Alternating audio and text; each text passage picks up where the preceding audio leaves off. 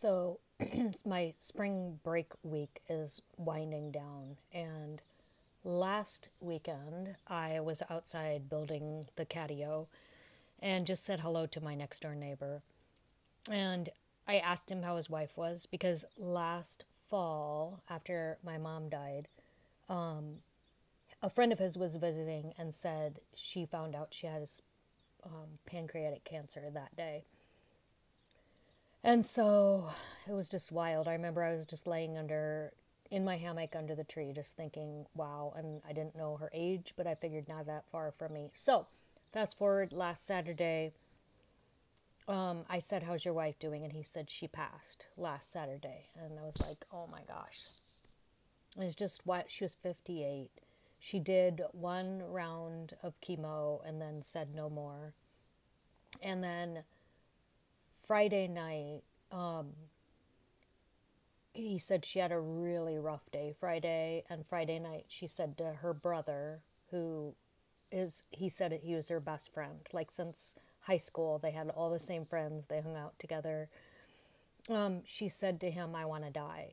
And he was like telling her to rally and stuff. And, I've been kind of talking to the husband and the brother, and they're just guys. They don't really know. I think they're doing the best they can.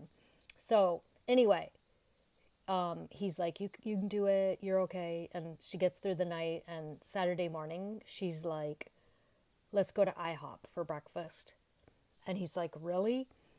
And they go to IHOP for breakfast and had such a great time, her brother said. And then they get back home. Her brother said, I'm going to run home and shower and I'll be back shortly. Before he even got home, the husband, who lives next door to me, called him and said I had called the ambulance and they took her and she didn't make it. So it was like she did that common rally right before death. But it's just wild to think, she's only 4 years older than me. I'm on my spring break, having a beautiful, restful, quiet week. And so, anyway, the reason I'm posting this is they've been setting all her stuff. Family members have taken some of her stuff away. And it's just been sad to watch. But today he put a bunch out on the curb. And I think he just wants, this is the way he's handling it. He just wants it all gone out of his house. And watching people stop and load her stuff up and pick through it. And I just think, wow. It does send you in a lot of thought directions. Like, just it's stuff. It's just stuff.